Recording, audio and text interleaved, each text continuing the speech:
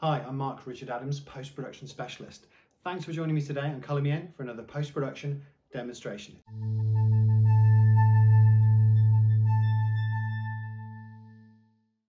Hi and welcome back. Okay, so today I want to have a look at Avid Titler. I've done a previous version of like the roll tool in pre-2018 Avid. And it's pretty simple if you stick with the normal title tool and avoid marquee, which is never a fun thing to use. But the Titler Plus tool is something that I've been using more, and to be honest, I'm getting more and more frustrated with it. Some of you might be getting frustrated with it too. So let's have a little look at it and look at how to set up a roll tool and look at how some of the problems that certainly I've discovered. So I've got a project here in a bin, that's fine. Let's create a sequence and we'll call this Titler Plus. Open that out and you can see that if I try and choose a title now in here that it won't allow me to because I've got nothing in that track, so I need some media. So I'll just jump into this bin, import source browser, and we'll jump to Avid. Some of you may have done this before. Avid has some templates that you can use. Go to here, go to applications. We're looking for Avid Media Composer. There it is. And inside here we've got supporting files. We can see it there. And inside there we've got test patterns. Let's go to HD 1080 and I'll bring in this TIFF of the SMPTE bars. That's going to be import, that's fine for now. So that's ingested those bars. So we've got something to create a sequence with. There we go. I'm going to whack that on the timeline and we have a sequence of, let's say, 30 seconds. Let's create a new video layer, Command and Y, and we can then, that's where our titler is now going to sit. We mark an in and we mark an out, so that area is highlighted, and then we hit our T for titler. And away we go. Now, titler of course has these two options now. We've got this titler area, which allows you to tweak and play with some parameters, which is fine. And then you've got sort of this, I call it a sort of a hot box. Some quick and easy things. It's not quick and easy in Titler. Nothing is quick and easy in Titler. So let's create something and see if we can make a roll. So first thing I need to do is hit the T, click on the screen of the record monitor, and I've already created a very basic scroll for a roller. Paste that in and you'll see that my name in there on every single roll. I must have been busy. So by using the Avid Titler here, we can, by highlighting Command and A, we can then move everything centrally in terms of the text. And then if we align to a line, we can then align it centrally on the screen. So that's not too bad. We can change the sizing, font size here. Let's go to 100.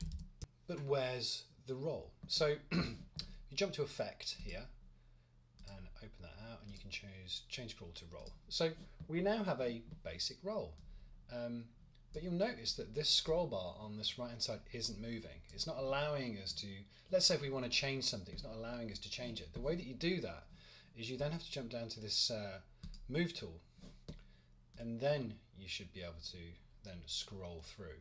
But you of course can't edit. You then have to jump back to the T tool and then start editing it. It's quite frustrating. There's lots of extra clicks you don't need to do. Now, what I found using on my Mac is that, and actually others and some PCs, this scroll bar not working at all, and being completely locked out of this text. So, and it then crashing. So let's say if we come out, we want to re-edit that. So if we come out, click on the timeline, and we come out. Right, and I want to go back in and re-edit that. Of course, you've got to jump in and hit the effects key. And you'll notice that the hotbox that I said doesn't appear, okay? And it's just not there. And so you've just got this box, and you can't actually, even if you select, you can't actually select this text.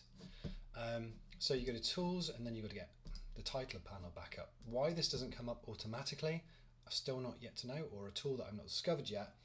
If anyone knows that, put it in the comment down below. So you can see it's all grayed out, so I still can't access this text. So what you have to do, what I've discovered, is you need to turn effect off.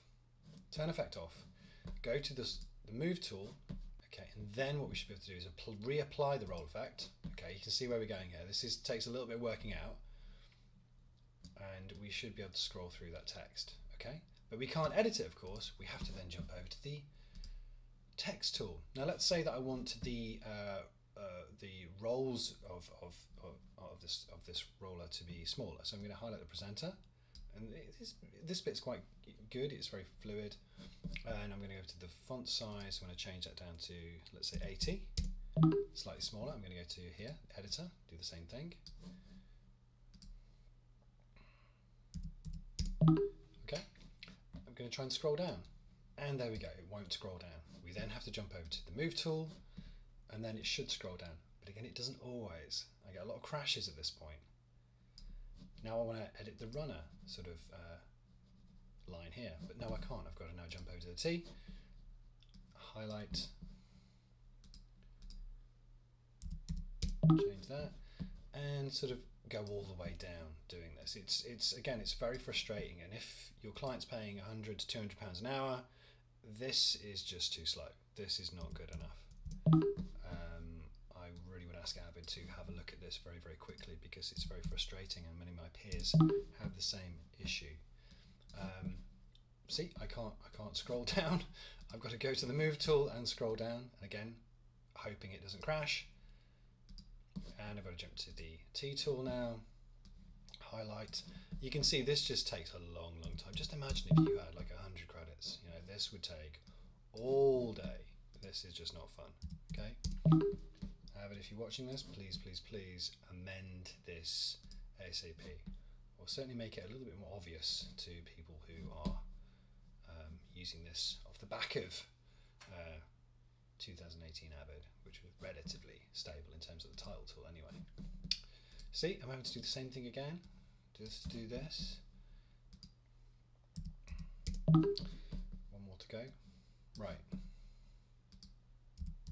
Okay. Let's see if I can scroll it. Nope. I've got to jump over to the move tool again and to scroll it. Okay. So, but in terms of like that, we've sort of got it. It's a little bit frustrating. If we wanted to change the font, we can, and the size pretty easily. We just need to go into the title tool, click on that, Command A, highlight everything, and then we can then change the font size and things like that. So that's relatively fluid. I'm not too fussed about that. It's sort of the inner workings, and just this monitoring here. You know, trying to scroll through is really important. That you can scroll through quickly and jump to text and change it very fast, especially with a client on your shoulder. So the next thing I'd had issues with is this. Let's say I wanted to reposition editor this and Mark Adams. I wanted to move it up slightly. Let's say it was out of position.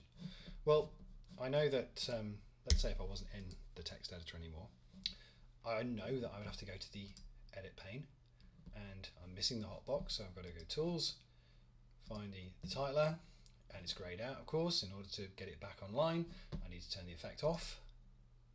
Okay, and then for me to select, okay, and then to turn the effect back on again, and make sure it's on the move tool, and now I can move it, reposition it. Let's reposition that so you can monitor it. Okay, so roll it up a little bit more. You can see it's locking me out now. It's very slow. Okay, go back to the T tool, and let's say I want to move these two together. So we can use the position keys here. And let's say that I want to reposition the y-axis, and I want to go up a little bit, okay, like that. Let's say I want to go up a little bit more, okay, and let's say I want to come back down. Have you noticed I'm coming back down? I'm going minus, and then it starts to react. Still pretty slow, okay. But what if I accidentally made an error and I hit delete? Okay, it's gone. So I'll be looking around going, hold on a second, I made an error, I've deleted it. Where is it? Hit undo. Nothing. Go back to the text. Hit undo. Nothing. And you can see actually my my sizing, my font sizing has actually sort of moved and changed, and my editor caption has disappeared. and I can't undo it. I've now got to type that out again or copy and paste in everything again. This is what I was finding on a couple of jobs. The fact that the undo it doesn't work at all, and you have to be really careful about changing sizes and repositioning in this roller, and also the selecting of when the scroll works or doesn't work alongside the T-bar. Okay, so those are a couple of things that I just wanted to talk about. This is not necessarily me sort of explaining how to do things, because many of you know this better than I, but I'm sort of more highlighting the issues with the Titler tool. When the Titler tool first came out, it was really rough, not a great tool, especially, you know, thinking about Avid's pedigree. It's been smoothed out slightly, but there are quite a lot of bug fixes within the Titler Plus tool that need to be looked at now. And I think that as soon as they get this, you know, smooth and running, it's going to be fine. But at the moment, it's very frustrating, very crashy, very inconsistent. Undo doesn't work, and you're going backwards and forwards to choose different tools in order to select and look at your scroller. And I think it's very similar on Crawl as well. Listen, I hope that video's helped in some way and you've enjoyed it and you've just taken a few notes. My advice: avoid Titler tool for now, but but if you feel it's important for you, experiment with it and see if you can find a way for it to work for you. I hope you've enjoyed that video. Please give me a like or subscribe, or type in down below demos you'd like to see next. Catch you next time.